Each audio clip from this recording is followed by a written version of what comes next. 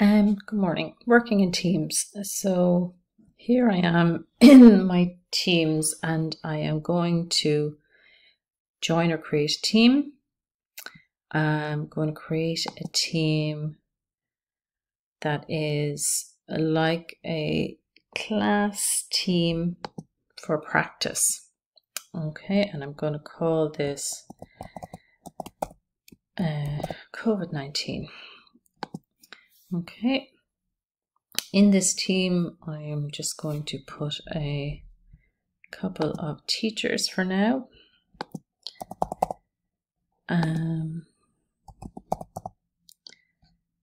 For practice, so I have chosen my members. I'm going to add those. I'm not going to put any students for the moment. And I'm going to create my team. Okay, so this team is just a place to practice and show things about using Teams. So this is the message board where I will put information. Here in files, I may upload a copy of this video or some other files to have a look at. So I'm going to create a new folder for videos, as to have one folder in here. And then here in the class notebook, I am going to go through the steps of setting up my class notebook. Blank notebook. So this is the default space that they give us. So I'll leave those in for now. For students, I just really have class notes and homework, I think is enough for now.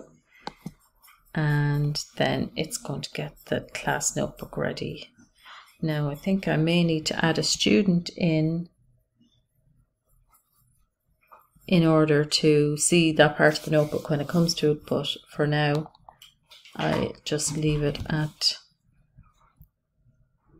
So the class notebook opens up here in Teams, and when I click on that arrow over, I see the spaces that have been created. Now it gives you a lot of information in what the collaboration space is for, the content library, and what they're used for. Now if there were students, they would appear down here.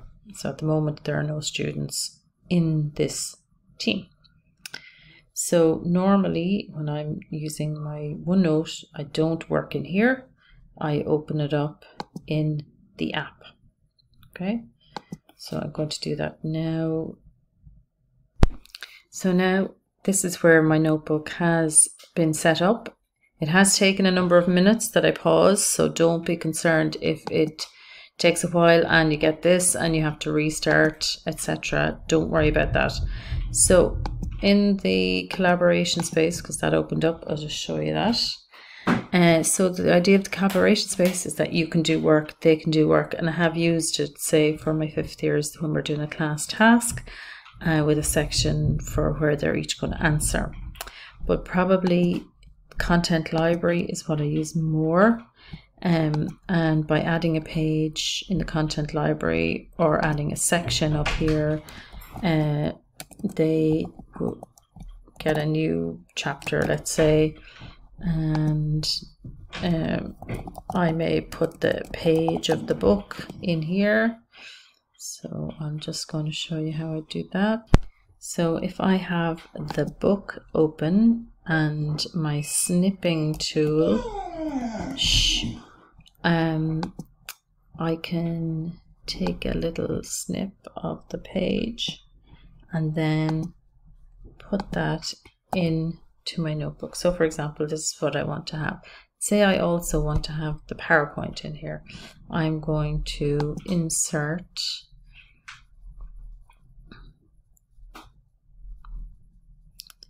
a document. Okay,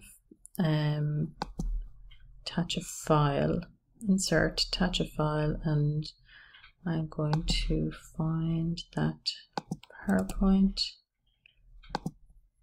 and insert that. I have the option to attach it or to insert the actual PowerPoint slides.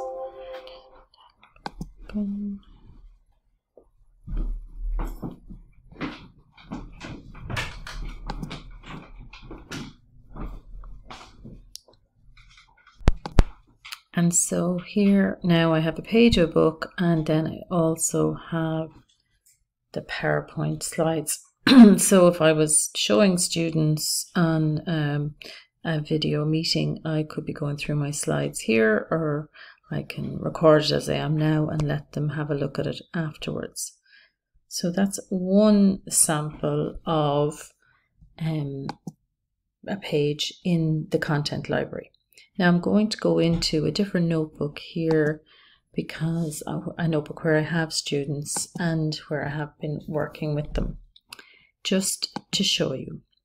So for example, here is my third year business, and I've set up a section for each revision. I've put in the alternative mock that we could have used here for them to have a look at, and given them some notes on the exam, action verbs to go over, and then some other revision questions from the different areas of the course. So that's all work for them to have a look at over the break.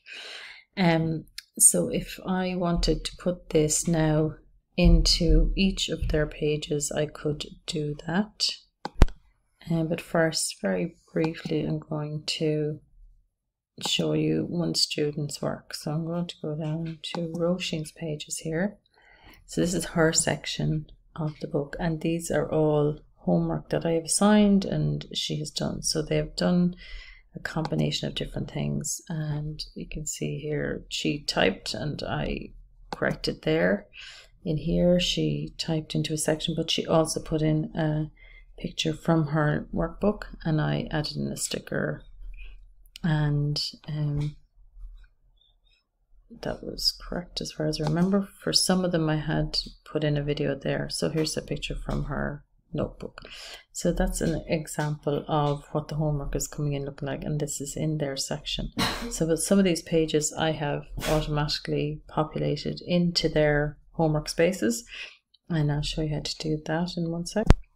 So back in my content library, it's using the class notebook tab that I would distribute work, but I think that might be enough for now in the notebook. So I'll go back to my team. So my COVID-19 team, the general section for posts that I can put information in, the files where I could upload files for people to look at and share, and the folder I created in there was called videos, and it just takes a minute for it to appear. And the class notebook then, where students would normally access from here. That's it for the moment.